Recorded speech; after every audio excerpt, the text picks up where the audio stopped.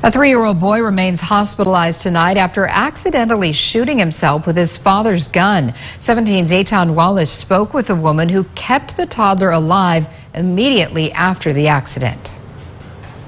As of this morning, the 3-year-old was in serious but stable condition. And tonight, gun experts remind the public about the importance of safely storing your firearms. Discharge of a firearm. That was the call just after 7 p.m. Wednesday. Police say a 3-year-old boy at this apartment complex in Southwest Bakersfield shot himself with a gun he found at his father's apartment. Found a firearm under the bed and shot himself in the leg. Everything happened so quick. Brittany Fox is a plumber who was working at the apartment complex on Marcia Street near Village Lane. As she was packing up her tools in the courtyard area, the boy's father came rushing down the stairs with the wounded toddler in his arms. Blood all over the place. He told me the baby had been shot with his gun, and immediately I held the baby so he could call the mom and call 911. From there, she applied pressure to the leg wound until paramedics arrived. Throughout the entire ordeal, she kept the toddler alert and talking. I was holding him, holding pressure, just trying to get him to calm down. He was talking to me, he was telling me his name, his birthday, kept repeatedly telling me that he shot himself in the leg with his dad's gun.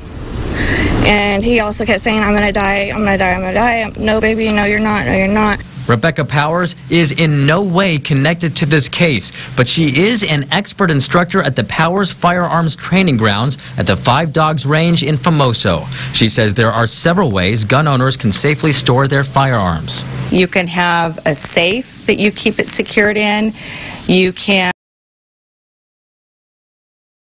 separate, out of reach. The trick is you want to keep it accessible enough should you need it for self-defense purposes, but inaccessible to unauthorized users. One way to do that, she says, a lockbox. The gun can go in here. There's actually the ability to have a cord in here so you can be secured to furniture and simply close and lock. Back at the complex, this mother of 6 reflected on her life-saving actions. Are you a hero? I don't feel like a hero. I feel like I was a woman that just came out and saw somebody that needed help and immediately helped. Parents, please keep your guns put up and don't let the babies get them. Now, we attempted to speak with the father today, but no one answered the door. Meantime, we will keep you posted as soon as we learn more about the toddler's condition. In studio, Eitan Wallace, 17 News.